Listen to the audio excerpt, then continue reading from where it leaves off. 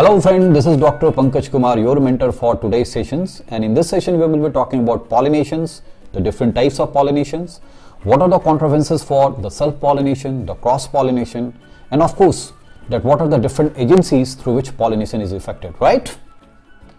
First of all, have a definition of the pollination. We know very well that whenever there is going to transfer of pollen grains from anther to stigma, we call them, it is the pollination, right? Now, there are different types of pollination, what we call self-pollination or autogamy and cross-pollination or allogamy. Even the cross-pollination can be divided into two parts, what we call geitonogamy and xenogamy. So, let's try to understand. So, in case of autogamy, what will happen? That there is a self-pollination, that means within the same plant there is going to have a male and female. So, the anther from the same plant is actually being transferred to the stigma of the same plant, right? But in case of cross-pollination, what happens? The two types, as I told you, is recognized. In case of geitonogamy, what happens?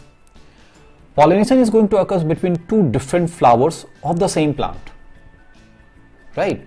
So genetically, it is a self-pollination because the flowers is in the same plant. So that's why genetically it is a self-pollination. But what happens? Ecologically, it is a cross-pollination because why? Because the pollen from one flower is actually being transferred to the another flower. So that's why we say that ecologically it is a cross-pollination. And as far as the xenogamy is concerned, that is a typically cross-pollination, where what happens that the anther from one flower of one plant is actually being transferred to another flower of another plant. So that is a typical case of the cross-pollination. We know very well that in case of self-pollination, what will happen? That will leads to the very generation of the homozygous conditions, right? And the variation is not going to produce in case of self-pollination, but in case of cross-pollination, it will lead to variations. Now, first of all, let's talk about that what are the contrivances which eventually helps in the very process of cross-pollination. The first is dicliny or unisexuality. So you see, there are certain plants in which only unisexual flowers are present. So the possibility of self-pollination is definitely not there. Take an example of papaya. In case of papaya, what happens? That there is a male plant different and the female plants different. So the only possibility in them is the cross-pollination, right? This is what we call dicliny or unisexuality. Now let's talk about dichogamy. Now what is dichogamy? Where what happens that the maturity of the male and female organs is going to occur at two different times. Okay. For instance, suppose the gynoecium is going to develop first before the androecium. Okay, so naturally that plant has ensured that only cross-pollination is going to happen because by the time the female is matured, the male is not matured. So that's why self-pollination is not possible.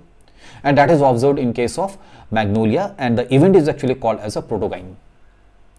But similarly, suppose if the male is going to mature first, right, then that condition is actually called as a protandry, and the typical example of protandry is a lady's finger, right? Now let's talk about another contrivances in terms of heterostyle, and you can see in the diagram.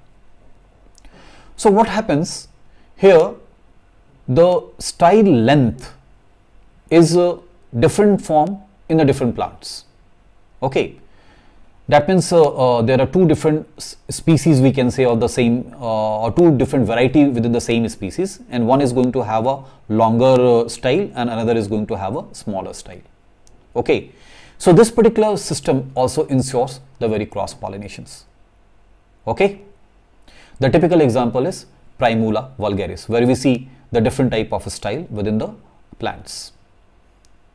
Now there is another thing what we call self-sterility or incompatibility. Now let's try to understand what happens. You see, whenever any pollen grains is going to fall on any stigma, so suppose it is of two different species, naturally it will not pollinate. Why? Because there the protein-protein interaction is going to occur between stigma and the pollen. So the rejection is going to happen.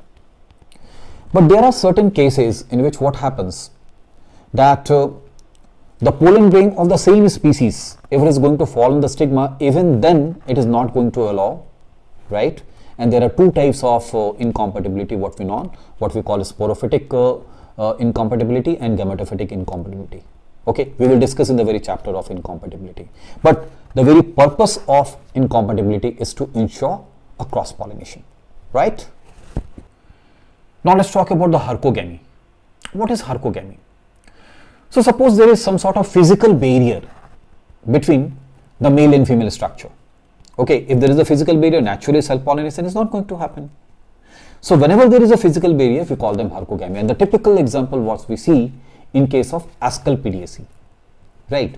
And in case of asclepidaceae, what happens? There is a compound pollen grains. Okay, so that compound pollen grains, what happens? Pollinia structure is there. So that pollinia structure is taken by the insects and it is transferred to the another plant. But the same pollinia is actually not being capable of fertilizing the female structure of the same flower.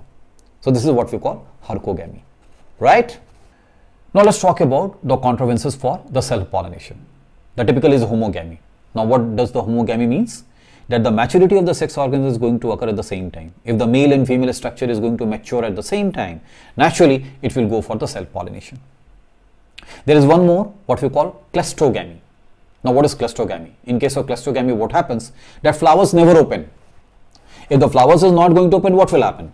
That male and female structure is inside that flowers. So naturally the only possibility is the self-pollination. You can see this example. So this example is a camelina, right? That is a groundnut. So you can see there that here the groundnut is there and this is the closed flower. So there what we see, only possibility is the self-pollination, right? There is one more, what we call bird pollination, and that is typically found in Pisum sativum, that is pea plant. So what happens when it is in a bird situation, right? Then only the fertilization is going to happen. So naturally, the moment flowers open, by that time everything has been, the fertilization has already been happened. So that's why this particular system also ensures the very process of self-pollination, right? And this was the unique event that's actually helped Mendel in doing the entire experiment. I'm sure you remember in the case of genetics, right?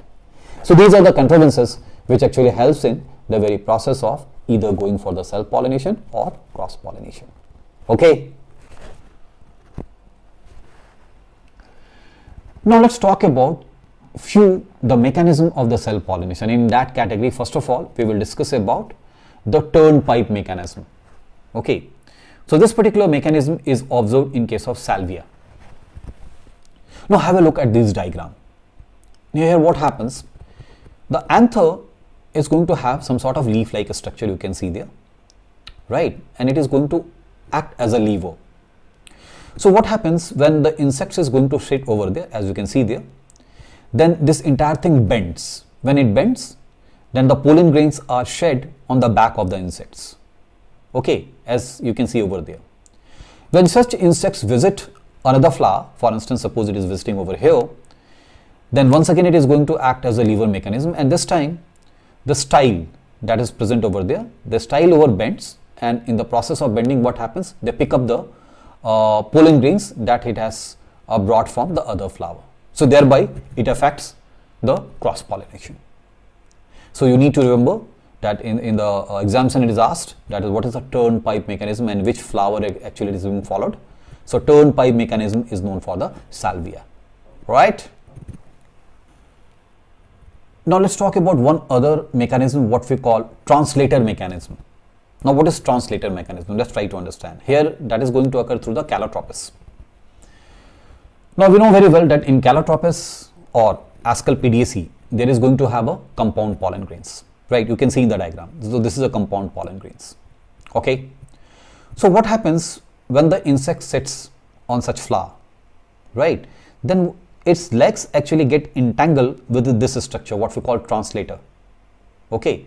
So since it is structured, since it is entangled, so when the insects leave the flower, then this entire compound pollinum is actually, or compound pollen grains is actually pulled from the flower, right? And when it sits on the another flower, then it is actually burst, and as a result the pollen grains are released, and that is going to affect the very process of the pollinations.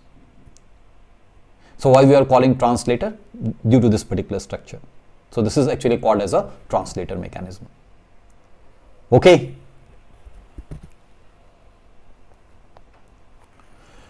Now let's talk about one more mechanism, what we call pitfall mechanism, and that is going to occur in case of one plants called Aristolochia, right? Have a look at this diagram. You see, there is a inward bending hair-like structure. Okay, so when insects come over here, so they keep falling on them, but the structure is like that it will not allow the escape of the insects. So insect is trapped over here. It will keep on moving, and in the process, the male and female structure is over there. The pollination is going to happen. So what is the fate of that insects? What happens after some time? These hairs get wither away and the insects escape. But by the time, it has already affected the very process of pollination. So this is what we call pitfall mechanism, right? Now let's talk about another mechanism, what we call piston mechanism, and that is going to happen in case of a pea, right?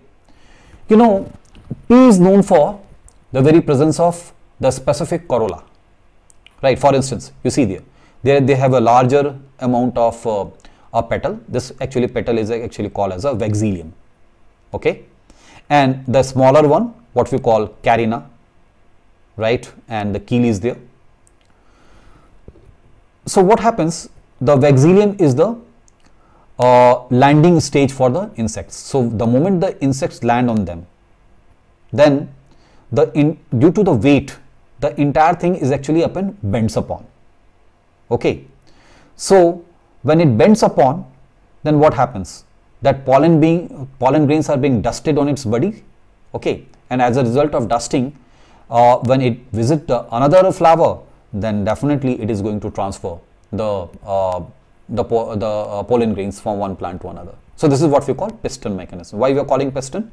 Because the weight of the bee or insects is going to act as a piston. So thereby the entire structure is bending upon them and thereby affecting the transfer of anther. Now let's talk about that how the pollination is going to occur in case of Vallisneria. Vallisneria is a submerged hydrophyte, right? So what happens for pollination?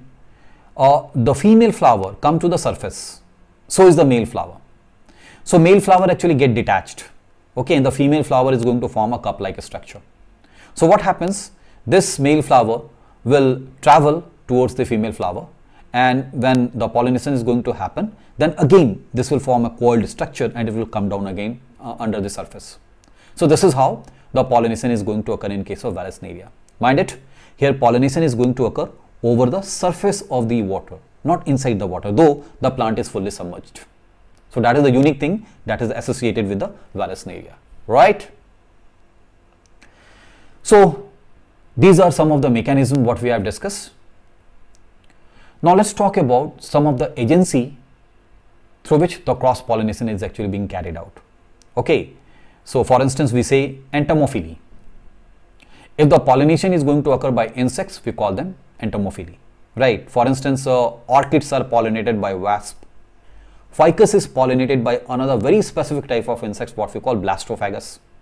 Yucca is pollinated by pronuba. So these are some of the names what you have to keep in your mind from NEET perspective, right? Then anemophily, that is pollination is going to occur by wind. Hydrophily, when the pollination is going to occur through the water, okay? So pollination may be occur inside the water, then we call it is a hypohydrophily, right? As in Zostera and Ceratophyllum, that pollination is going to occur inside the water. But in case of Vallisneria, just we have seen, right? This is what we call epihydrophily. Why? Because the pollination is going to occur over the surface of the water.